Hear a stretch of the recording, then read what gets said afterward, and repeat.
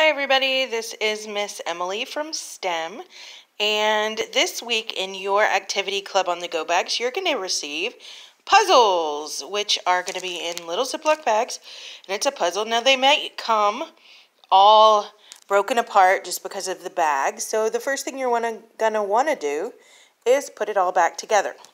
So you have a nice complete puzzle. Now, here's the fun part. You can color it with markers, crayons, you can paint it, whatever you choose. I've got a marker. So, of course, super easy. Just color it in.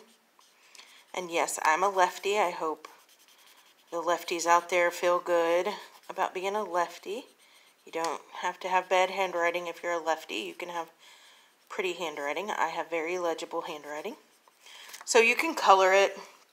Sorry about that. I'm not paying attention to what I'm videoing. Color it, break it apart, you know, simple puzzle, right? Or you can have it all put together, turn it over on the back. Yes, there is a tiny bit of writing right there, no big deal though.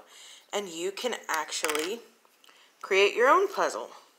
Maybe you want a heart puzzle, right? It is a little bit difficult to draw on, but as long as you just kind of be patient, take your time. And you can have your own personalized puzzle on the back.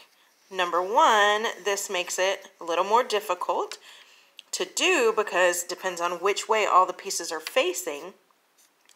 When you put it together, is it going to be hard or is it going to be easy? Also, it lets you personalize it. You can write your name on it. You can color it with you can make whatever design you want. Maybe you don't want a firework. Maybe you don't want a popsicle on it. You want something cute on it. You can do that. So see, there's my puzzle. I would simply break it apart and put it back together. Easy peasy, lemon squeezy. Have a good day. Bye.